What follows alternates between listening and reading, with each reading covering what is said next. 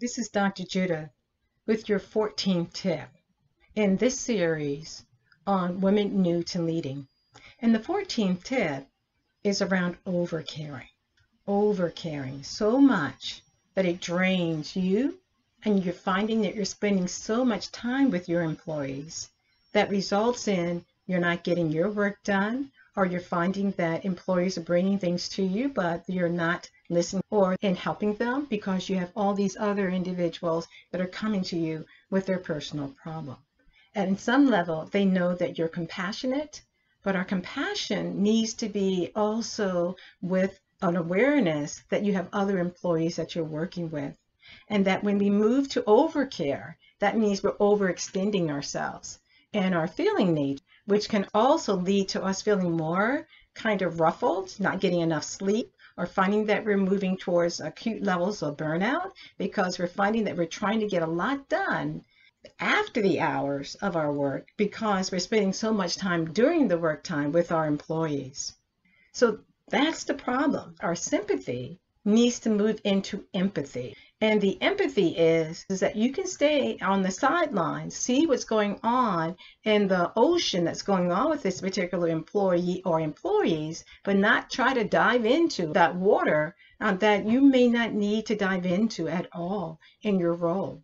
And also drain you, and also you're in the rapids with that particular employee, or you're being pulled under the undercurrents with that particular employee or employee issues. So instead, lead with compassion with boundaries. Lead with, I can compassionate see that these particular issues that are personal to the employee, but also be aware of the fact that you have other resources within that institution, organization, or within the department that can be able to support and help you in your leading of these employees that may have concerns. And you can ask HR about resources that are available for your employees, or you may know of resources so that you can connect them with the appropriate resource to help them so that they can be able to get the help they need and that you can continue to lead in your capacity.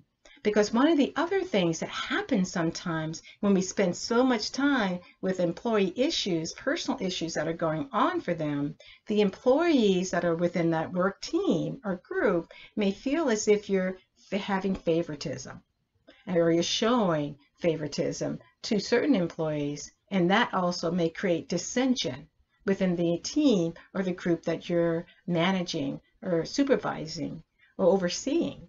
So lead more with compassion, with boundaries, and show your compassion, show your understanding, but don't dive into the ocean with them and get that undercurrent, as I was talking about earlier, trapped into the rapids, if it's a river that you're diving into.